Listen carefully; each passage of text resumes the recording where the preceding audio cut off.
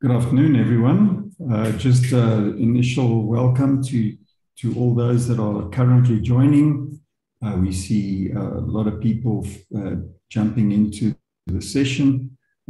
So we'll just give it a few more seconds, 30 seconds or so, and then we will get started with the session. But for those of you that are currently on, thank you for joining.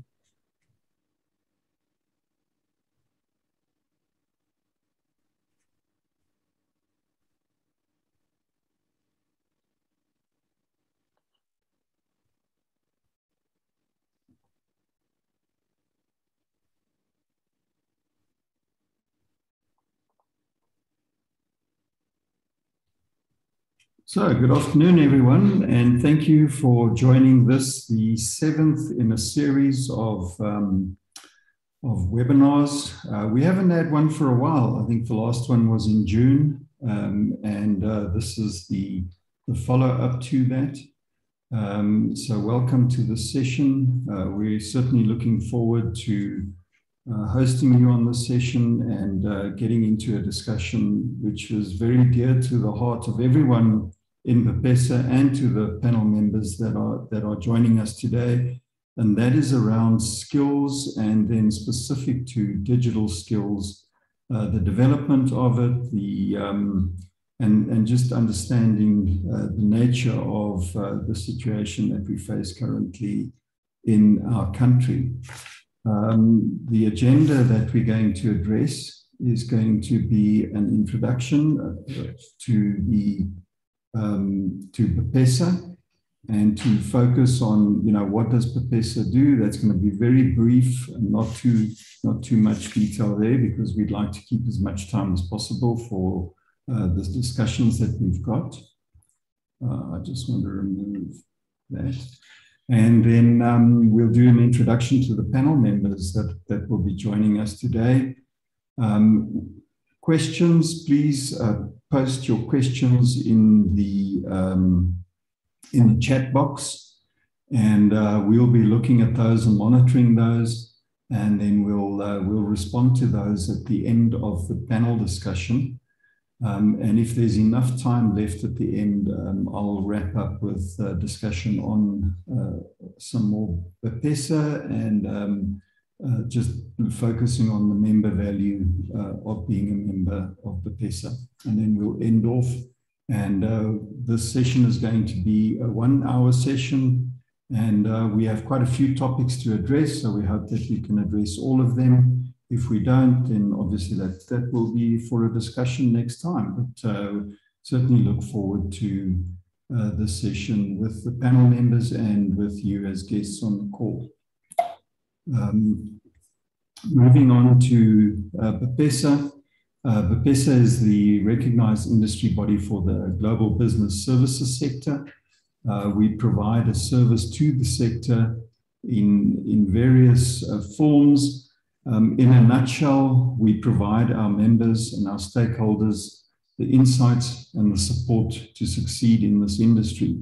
We address both supply side, that is the development of skills, the promoting of the sector to young people that want to enter into the sector.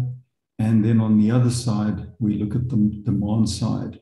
Most importantly, assisting our operator partners and the companies that are delivering on services and looking at the development of demand both locally as well as internationally. And so that in a nutshell is what BPESA does.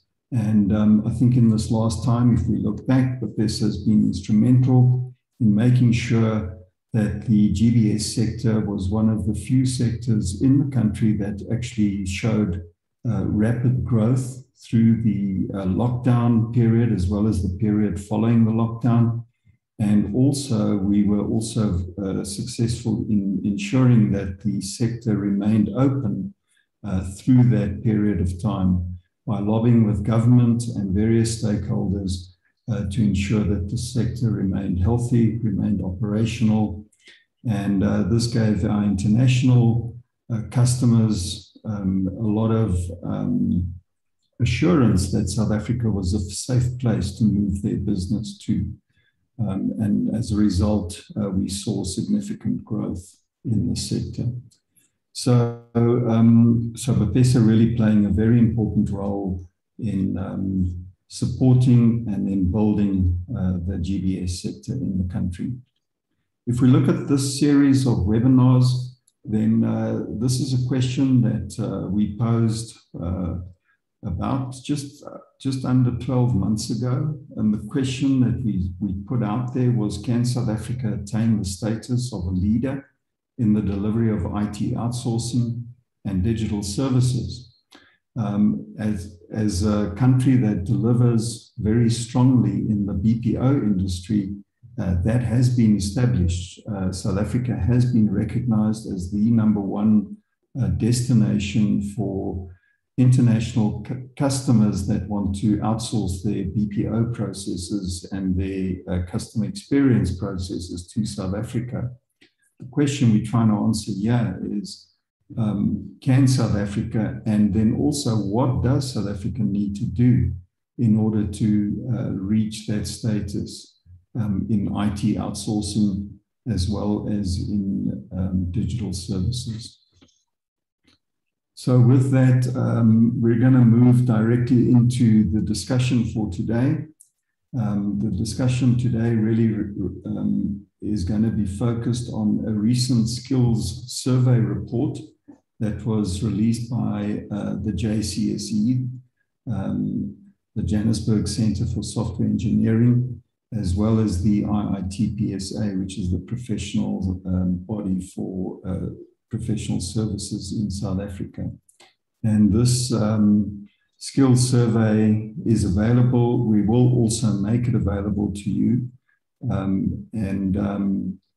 Joining me on the panel today are going to be the co-authors of this report. And our panel members today is Professor Barry Dwolatzky and Adrian Schofield. Now, Professor Barry he's got a long list of things that he's been involved in and roles that he's been playing in. And I'm going to mention but a few. So Prof. Barry has been emeritus professor. He's been with WITS for over 32 years and has been a professor in the software engineering department at WITS from 1989 through to December 2017. In addition to that, he's recently been appointed Director of Innovation Strategy at WITS and was instrumental in launching the Chimalahong precinct in Braamfontein, where he currently serves as the Chief Visionary Officer, and then launched the Johannesburg Center for Software Engineering in 2007, where he currently is the Director and CEO of the JCSE. So welcome, Prof. Barry. I look forward to spending this time with you and to getting you to share your thoughts and your experience in this area. And I know recently, in the last 3 years, you've been spending a lot of time as a speaker, as a consultant, and you've got a very interesting podcast that you've launched. And I would urge those of you that are listening on the webinar to go and look for that podcast, because it is extremely interesting, especially if you're interested in the history of technology in South Africa. So welcome, Prof. Barry. Then Adrian Schofield joins us from the IITPSA, where Adrian has been a program and production consultant. I think your time there, Adrian, comes to an end at the end of this month, and I'm sure that you're going to be moving on to many more exciting things going forward. I know that you're going to be involved in some projects with BPESA. But you've also been the vice chair for the last 7 years of the International Professional Practice Partnership, the IP3, and then also a councillor and acting CEO of the BPESA ICT Sector Council, which you serve part-time.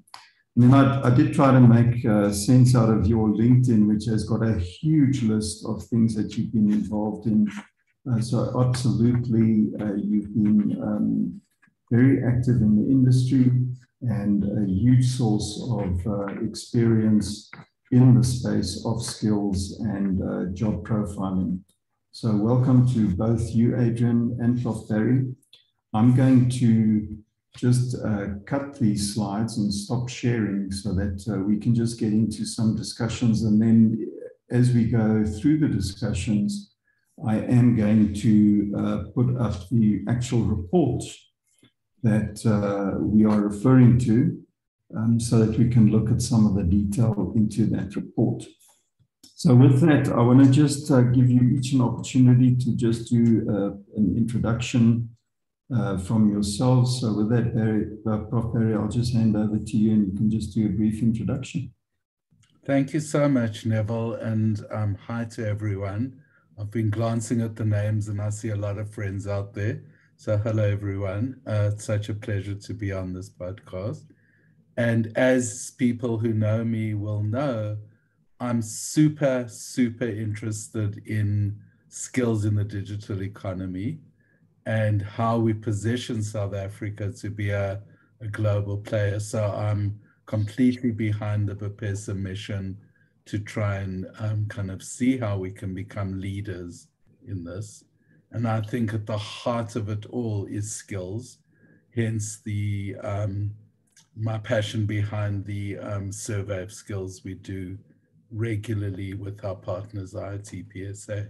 So I'm really looking forward to the discussion. Thank you so much for inviting me. Thanks, Prof. Barry. Adrian, would you like to do an introduction, please?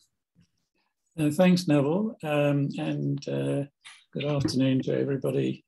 As you said, I've got a long and complicated list of activities that I've been involved in, but I think pertinent to today's discussion is the fact that I spent 10 years with Prof. Barry at the JCSE doing research around the skills issues in the ICT sector, and the last almost 4 years as a consultant at IITPSA. And during that time, I've been the author or co-author of all 11 editions of the JCSE-IITPSA Skills Survey report. So hopefully what we've said in that report strikes a chord. We always find out that the more things change, the more they stay the same.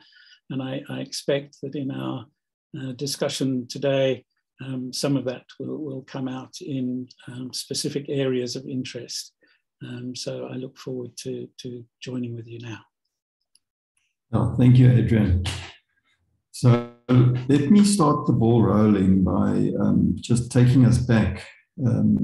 What is it? It's almost 2 years now to that moment in 2020, early last year. So it's not 2 years, but it's last year we got the news, or we went into this COVID situation, and suddenly everything changed. We all had to adapt very quickly, and South Africa adapted very early on by going into lockdown. BPESA at that time had to respond directly with ensuring that the industry remained open. But I know that in your report, you speak about this, and it comes out in the report quite actively, is the impact that lockdown had on work in South Africa, and specifically work from home in South Africa. But what I want to ask, and maybe I'll start off with you, Prof. Barry, is what is the outflow or the impact that the work from home had on skills and on skills development generally, and just then also the impact that it had on business?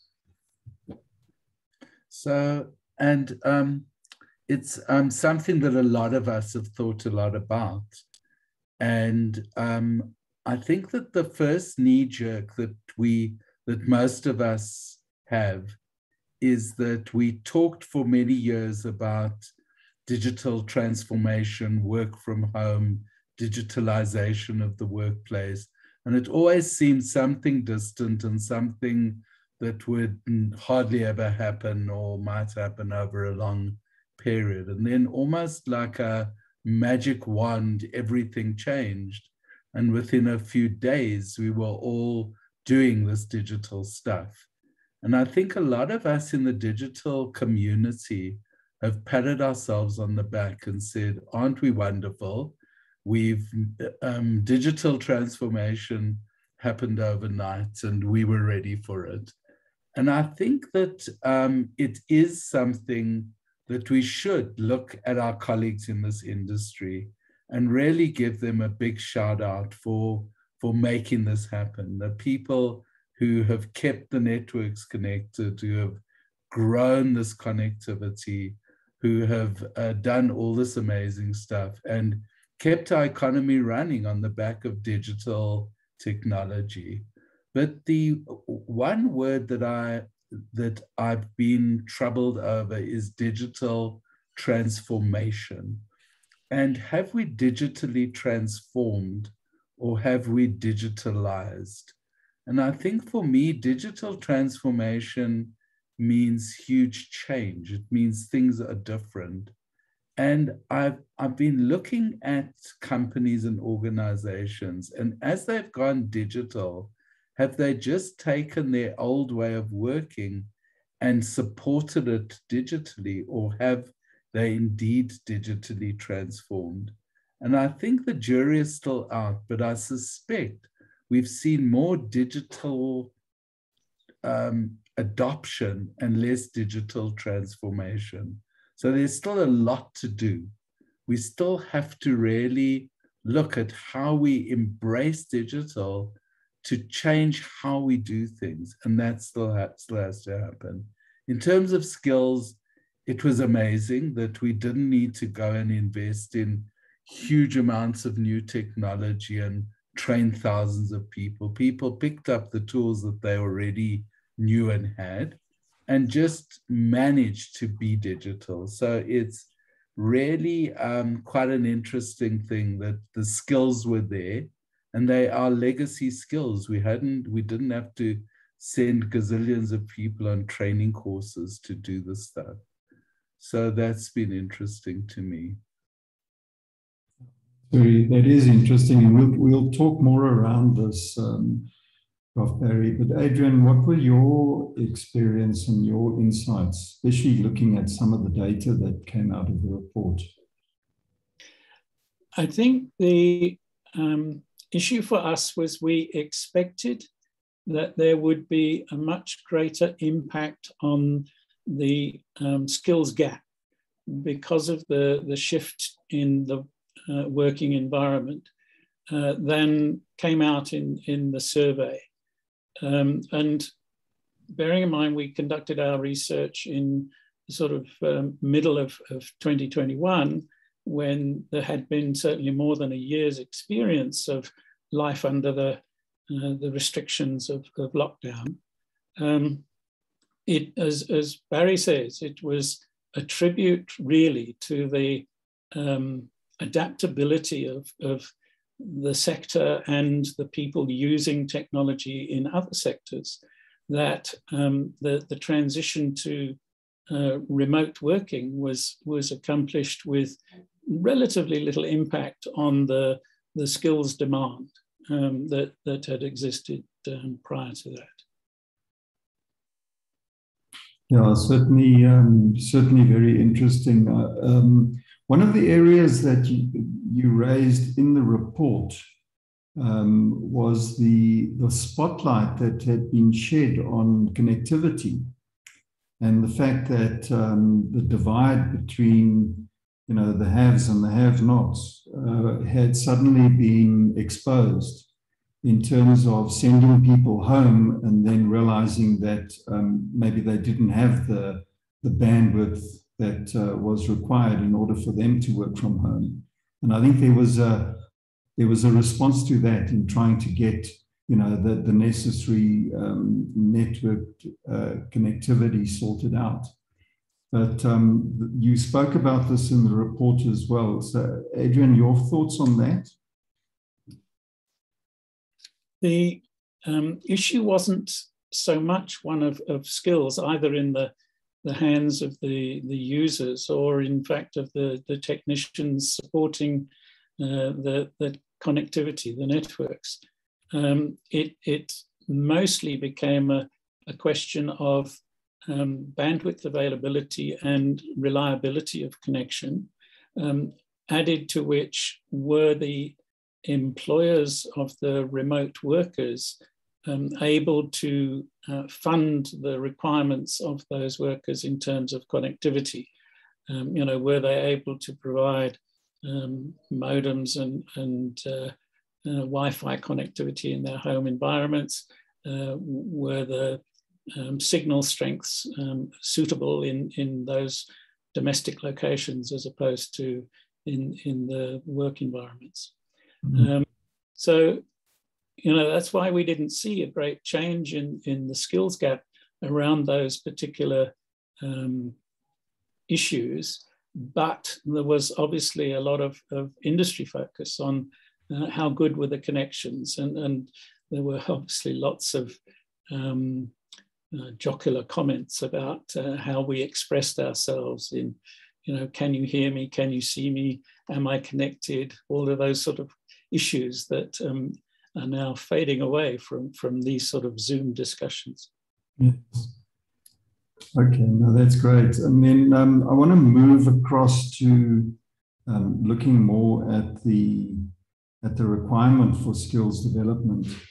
So when we look at, when we step back and we look at how digital has now proliferated, and I think you mentioned that, of Barry, that there's this realization that we need to adopt digital, and maybe the transformation is something that will take time.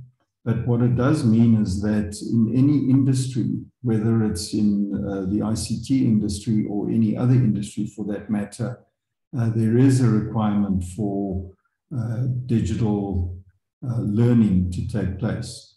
And I know in the report, there's a reference to coding from an early age. What is your thoughts on that? And I know you had something to say around core versus the other skills that actually are as important, if not more important. Yeah, and so this is not so much to do with lockdown and post-COVID, but it's the sort of narrative we've had for the last few years around the so-called Fourth Industrial Revolution. And when the world woke up to Klaus Schwab's call to everyone to get ready for the Fourth Industrial Revolution, there was a huge wave of energy that went around people getting ready for this so-called Fourth Industrial Revolution. And one of the things that people started to say is that everyone from grade R to beyond should know how to code and know how to do robotics. So in certain parts of the world, and I think in some schools in South Africa, you have very little kids that are learning coding, that are learning robotics. And it's kind of been said that this will be the language of the Fourth Industrial Revolution, will be coding. And I challenge that a bit. I think that the world is broken up into those that are going to use digital technology and those that are going to create the underpinning technology and applications. And I think those who create the applications and the technology are a small, very important proportion, but a small proportion. Those that use it is everyone. And I think that the users really don't need to learn coding. You don't need to understand how your TV remote works to flick through channels. The person who builds the next remote has to understand how the technology works that drives it. So I think that we've maybe gone a bit overboard in terms of digital skills. And what our survey focuses on is that other group, the group of professionals, the group of practitioners. And I think within that group, the earlier people learn to code, the better. And the more familiar they get with computers and what they can do. But I think that, and I've actually written a piece in the report where I say that the core skills that people need are, yes, we kind of need the basic understanding of science and maths and STEM, and yes, maybe coding and robotics. But much more important than that, we need people to have some softer skills, the skill to learn how to learn. In this world, anyone in the digital world is going to always be on a learning curve. We need people to learn how to communicate, because IT digital work is a team sport. People do it together and you have to communicate. And then a somewhat surprising thing, but I really believe in it, is people must know how to sell, because you always are selling yourself and selling your ideas, and you need the skill to do that. So those are core skills that people need. And I believe that that's what you acquire in a good quality tertiary education environment. So I think people should aspire to go to university, should aspire to get as qualified as they can. But I kind of used to say everyone must do engineering or computer science. I've sort of changed my mind. I think go out and get any qualification you can, because in getting a good BA, BCom, law degree, anything, you'll learn those skills of how to learn, how to communicate, and how to sell. And then the core skills you pick up in various ways. So that's really how I see the skills and the skills pyramid. Oh, that's some great. And as I was reading through the report, that really resonated with me in terms of, if you certainly look at the communication skills, how important that is. And I guess when I was younger, it wasn't that important. It was more about learning your craft and learning your domain. And as you move on in life, you realize that the communication and absolutely the selling skill becomes quite critical. But there are other options. And Adrian, from your perspective, when you look at the industry side and you look at organizations that are looking at employment and employing skills, there's an agreement across the board. That's certainly what I'm seeing, is that there is a lack of digital skill. And yet when you look at it, there are a lot of institutions that are developing so-called skills. You've got the universities on the one hand, and then right at the other end of the spectrum, you've got small companies that are also delivering skills and courses and training of various sorts.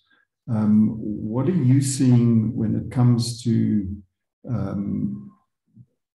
filling these roles that clearly are out there? The demand is there. How do we address this problem when the universities can only generate so many skill, and there's a pent-up demand for additional skills? That is such a broad question that I'm not sure I've got time to answer it in the remaining period of this session.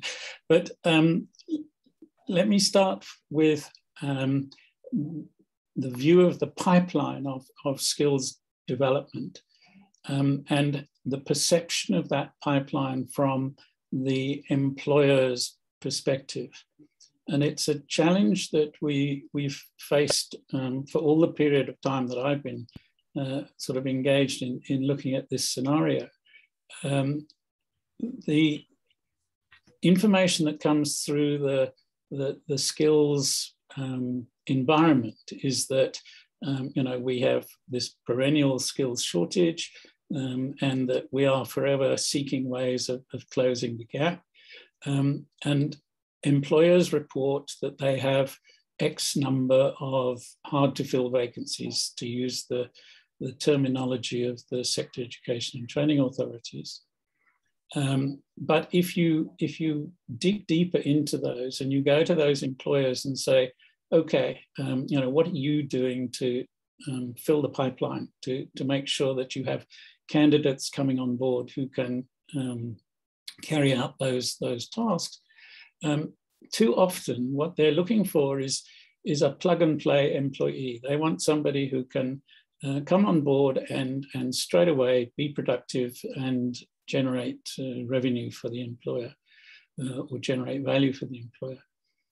Whereas the reality is that you can't say, I'm going to create an instant data scientist or a data analyst.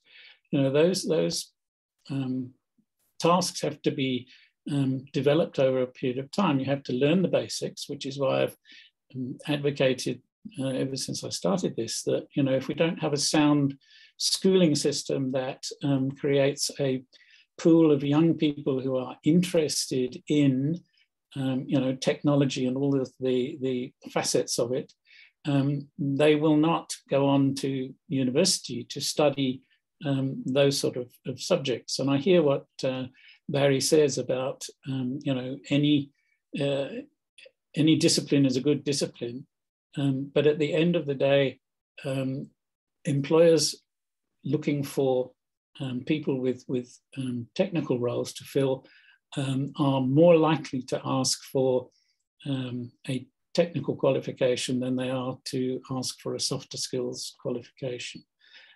So that's part of the problem. The other is, you can't create skills on an instant basis. It's an investment. So you have to say to yourself, as an employer, I will invest in skills. I will take those graduates from technical universities, from mainstream universities, and I will add to their skill set what's needed to make them productive in my environment. It's the old story. If you don't train people to work in your environment, they'll go off and work in somebody else's. So those are the sort of issues that are perennial to this sector. I think they may well be perennial to other sectors, but particularly in the technology, the digital technology arena.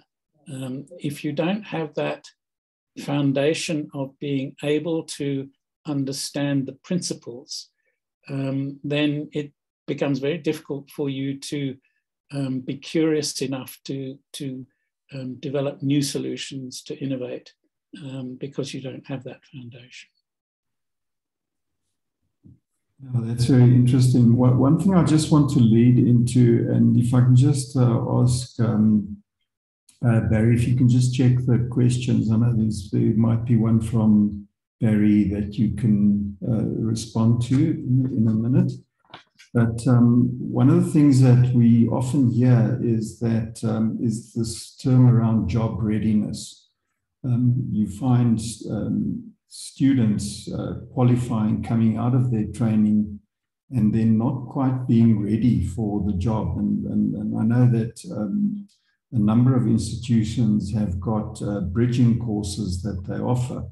job readiness courses for those people that battle to find jobs after being qualified, to then go into a 3-month or 6-month job readiness program.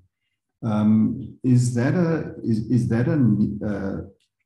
a general requirement, or is there a need for some of the training institutions to include job readiness into their training programs? Barry, can I ask you to respond to that? Yes, so, and it picks up on some of the points that were actually raised by Adrian. I think that, you know, there's, I'm taking a step slightly back, and we as universities get a lot of criticism in terms of saying that we aren't preparing our graduates for work. So you employ a computer science graduate, 3 or 4 years of a degree behind them, and they come and work in your particular organization.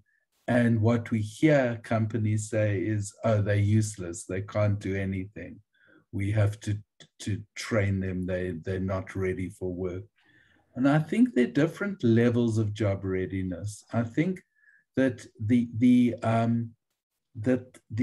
soft skills that people need in the workplace are skills that you can't get at university. You need companies to invest in creating that. And I see more and more companies run graduate programs, run internships, where they do that. They do grow those work readiness skills within the appropriate workplace. I think any of the, and we've seen a huge growth in these coding academies, and some of them are excellent. And I think that what they should all be doing is understanding where the people they're training are going to land up, and work with those people that if they're going to land up in the BPO sector or the financial sector, to work with companies in that sector that are going to employ those people, to give them the right work readiness skills as part of the skills academy or the coding academy activities. So I think that, you know, it's a shared responsibility between employers and trainers to get people ready for work. But I think that people don't just come out of a training program ready on day one to be productive members of the work team. Thanks for that, Barry. I want to move over to Barry's question, because I do think it's something that we can answer right now, and then we can move on to the rest. But basically, Barry Janssen-Verensberg is asking to get your thoughts on the role and required level of digital literacy of the C-suite roles on effective digital transformation. And can you respond to that, Barry? I do have lots of thoughts on that. I think that you know what, the C-suite in a business is responsible for is all aspects of the business. And as businesses become more digitally focused, those people who run the business need to have, and it's more than a digital literacy. They've got to have a comfort with digital tools, digital technologies, digital applications, the jargon, the buzzwords. So I think that there has to be quite a deep level of understanding of the digital.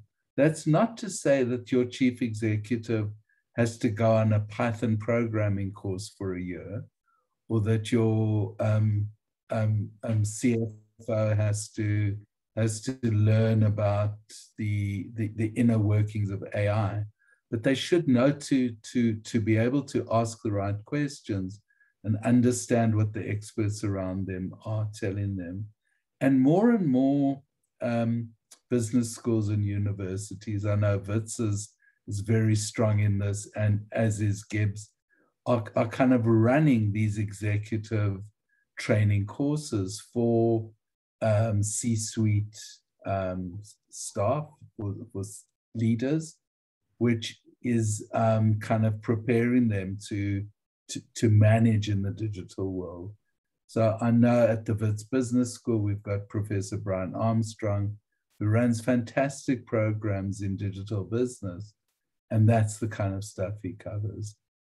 So yes, Barry, I think that it is very important. And they have the responsibility to understand digital if they're managing a modern organization. If I may, insights on this, yeah, Adrian. Yeah, just if I may add to that, and it's from the Institute's perspective in conjunction with the CIO Council. We introduced a designation for professional CIO, and at the core of that is a recognition that in the C-suite there must be a role for somebody who not only leads the technology implementation and support of the business, but understands the strategic importance of that in achieving the enterprise goals. And that's why, from our perspective, it's not a case, as Barry said, of having the CEO or the CFO become technology competent, but it is a case of having that relationship with peers in the C-suite who can do that for them and to assist in bringing the technology to achieve the strategic objectives of the enterprise. Interesting.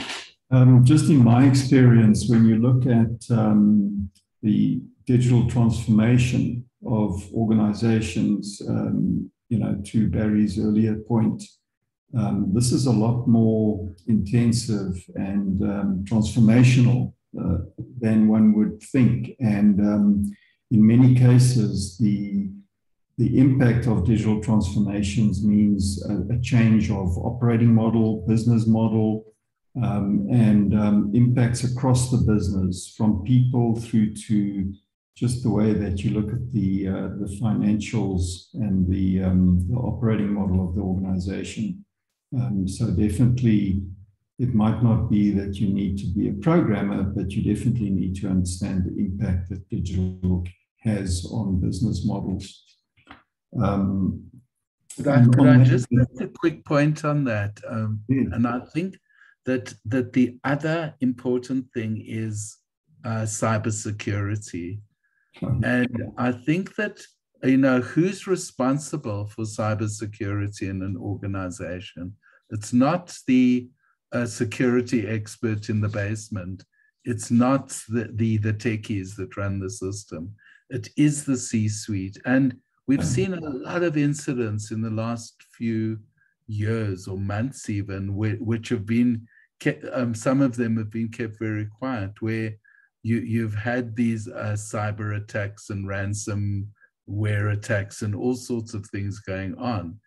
And I think it is the responsibility of the leadership of the organization to make absolutely certain that their cyber security practices are well understood and well instituted, and disaster recovery and all of those things. So I think there's that responsibility as well. No, I mean, I think just to add to that, I mean, if you look at the impact of social on companies and the rapid impact that a mistake in that area could have, I mean, that's quite significant. And so yeah, I think it's making the C-suite need to be a lot more agile and a lot more aware of, not only what digital opportunities present, but also what the impact of digital can have from a risk perspective. So, yeah. I want to quickly move on, and I'm going to share my screen again because we don't have that much time left, because I do want to leave time for more questions. And so please, if there are more questions, we'd be very happy to look at them.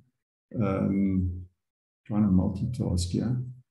But I'm going to share my screen and then just look at one or two points. The first one is just these, from the report, this is the list of jobs that are deemed difficult to respond to. So if you look at, and Adrian, I don't know if you want to just talk to this data, but I mean, this is, it's talking about the following as list of hard to fill vacancies. And software developer is right up at the top of this, well, not quite at the top, but together with computer network technicians at the top of this list.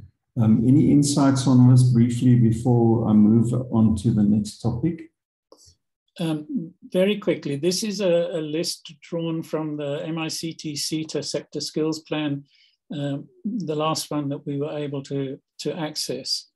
And whilst it does reflect the number of hard to fill vacancies reported by their levy payers, the issue for us is that it talks about jobs here. These are occupations as listed in the organizing framework for occupations. But that doesn't address the actual skills. So in our comparison with what was reported from the survey respondents, we showed a list that said, you know, at the top of the list is the need for cybersecurity skills. And if you look at that list of vacancies, it would be difficult to see where you know, you would necessarily fit that in. We not only take that information from the MICT-SETA, we also look at all of the other sector education and training authorities reports, and we extract from there any of them that list ICT-related occupations as being hard to fill, so that we can build a picture more broadly than just within the ICT employers. But as I say, it brings to the fore the fact that the job roles don't necessarily describe the skills. You'll see there is overlap between somebody who is a software developer and a programmer. There's overlap between a network and systems engineer and a telecoms network engineer.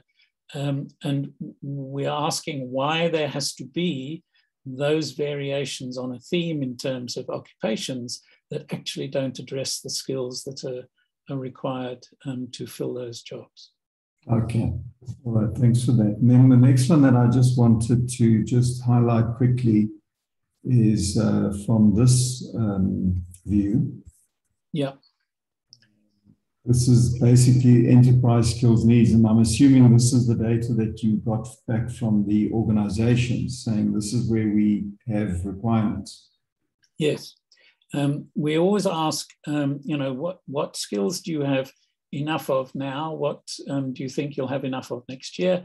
And then what skills are you short of now? And what skills will you be short of next year?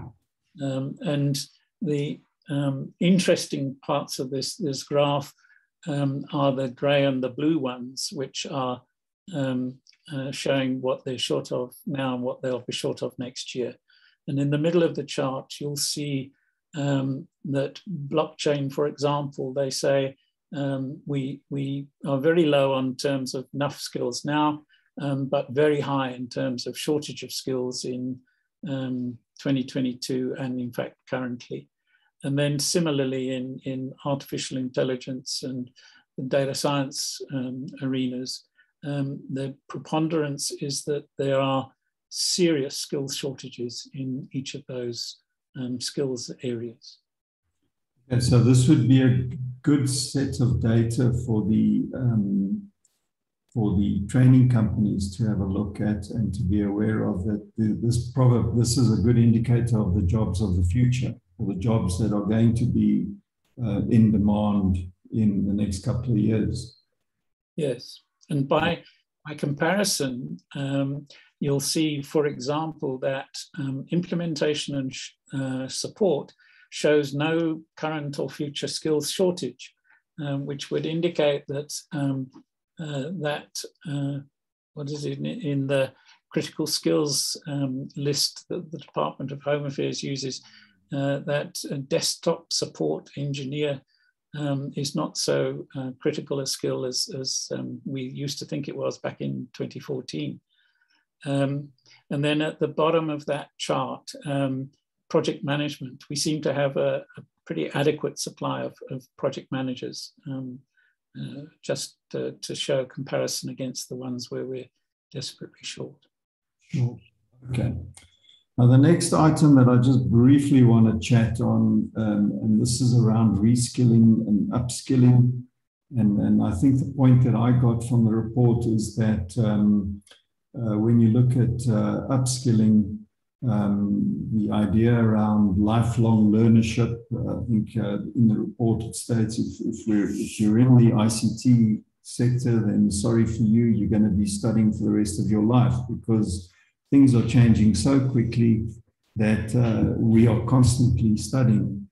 And then on the other hand, there's going to be a huge demand for upskilling or reskilling, which basically ties into that, you know, as we digitally transform, as organizations transform, there's going to be a requirement for upskilling and for reskilling. And then certainly to combat the emergence of automation and robotic process automation and things of that nature. So, Prof. Barry, can you just talk into that from your perspective? I know I've said a lot there, but...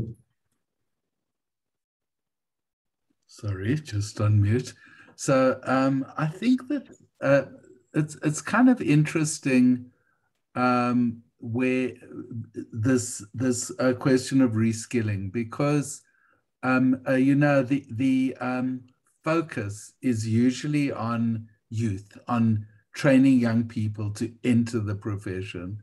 And I think that we've got a huge number of people with many years of experience under their belt who need to acquire the new skills. So, you know, can a person who's a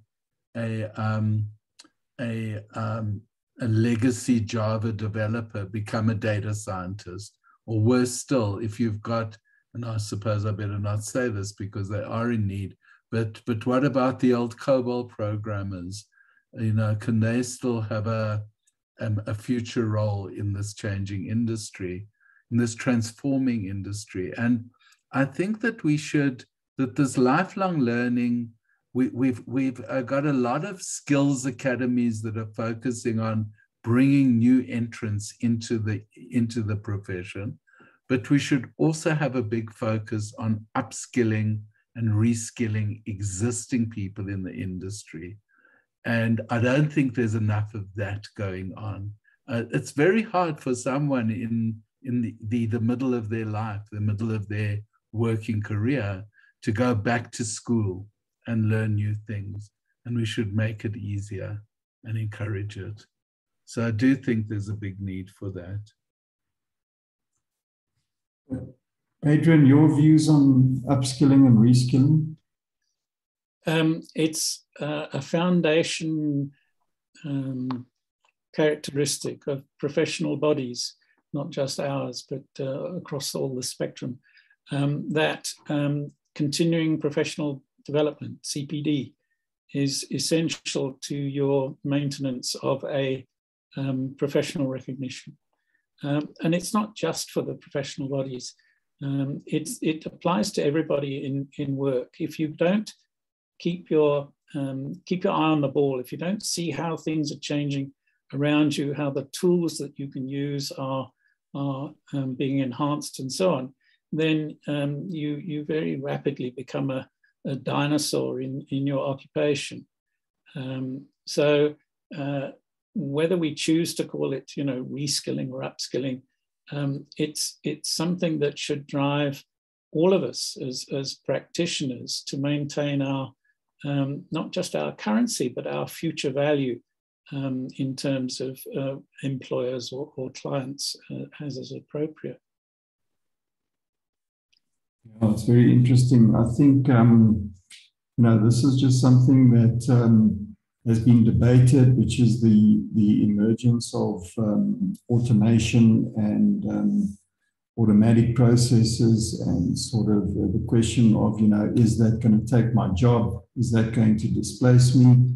And I think in some cases it's definitely true. There will be jobs that will disappear and will be taken over by automated processes. But I do think it presents a huge opportunity for people to reskill themselves, to be proactive, and to put themselves in a position where they can displace themselves from where they are at risk and put themselves into positions of opportunity. Easier said than done, but I guess that's the challenge that we all have. We have a few minutes, and so what I want to just ask is, Adrian, if you can just give us some closing comments from your side, and then hand over to Barry. Thanks, Neville. The survey, as I said earlier, really shows I'm going to say the more things change, the more they stay the same. The skills shortage is a perennial feature of the ICT sector, not just here, but globally. And the pandemic has had an effect on the mobility of skills, perhaps leading to greater opportunities for those of us who are held within a territorial boundary for some reason to provide our services electronically to clients elsewhere on the globe. And at the same time, demonstrated to us that we can adapt using the tools that are available to us to new working circumstances. Whether or not the numbers that are bandied about in terms of skills shortage, the number of people who are employed in the various sectors and so on, are accurate is a time for another discussion elsewhere. But the fact is that South Africa needs probably double the number of people it currently has working in these sort of digital roles that we're talking about. And we have a limited time frame in which to develop those skills to fill those gaps. Thanks for that, Adrian. Barry, will you just close out? I know the report is huge there. We could have spent many, many hours on the topics, but if you can just wrap up and from your side. So I would encourage people to spend some time reading the report. A lot of thought went into it, and it's a valuable resource that I'd encourage people to get hold of. It's free and available on all of our websites and easy to get. But I would like to just maybe end with an upbeat point. And the point is, when I formed JCSE in 2005, my big ambition was to put South Africa on the map as the go-to place for people that wanted to bring their digital work to South Africa. And the South African IT industry is one of our best kept secrets. It's such an amazingly creative and energetic and special industry of really great people. And I think we could be bringing in huge amounts of work, as as has been proven by the BPO sector. South Africans are good at what we do.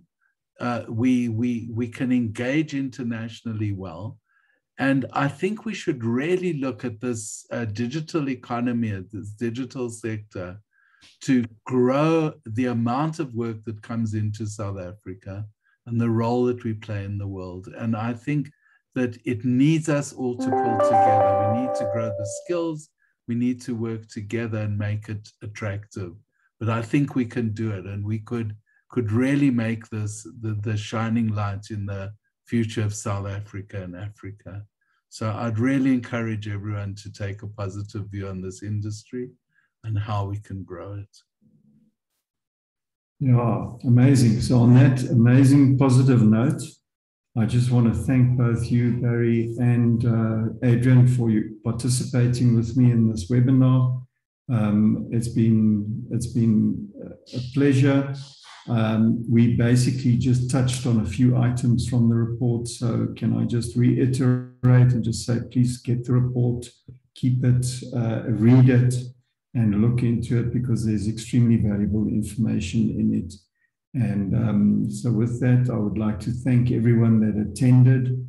If you are listening to this recording, thank you for downloading it and listening to it. And then we'll see you in the next Digital Insights, which hopefully will be next month. Thanks, everyone. Thank you.